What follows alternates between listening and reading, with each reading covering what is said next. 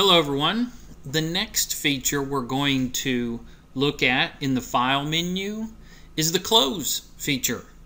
Now there can be some easy confusion here, and I'm going to explain that. If we go to File and hover over Close, this is an easy way to just go ahead and close the document that you're working on right now. You can also, we can click Close right here, and I'll show you. Close, and the star goes away. Alright, let me show you another way to do this. I'm just going to reopen it here using the Open Recent feature, which you just learned about. Okay, instead of going to File, Close, there's another way to do it.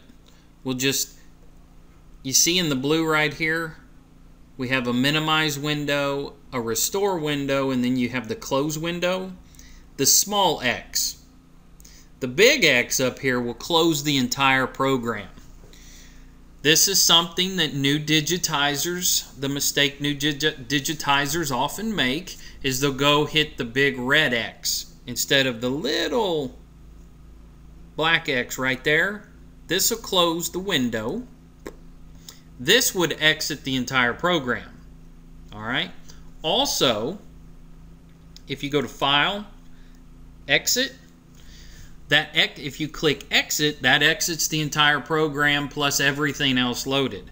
So if you're working on a design and you want to get rid of just the design, but you want to continue playing in the software, use the Close feature or use the small X, not the big X, and not the Exit. Exit is to close the entire program.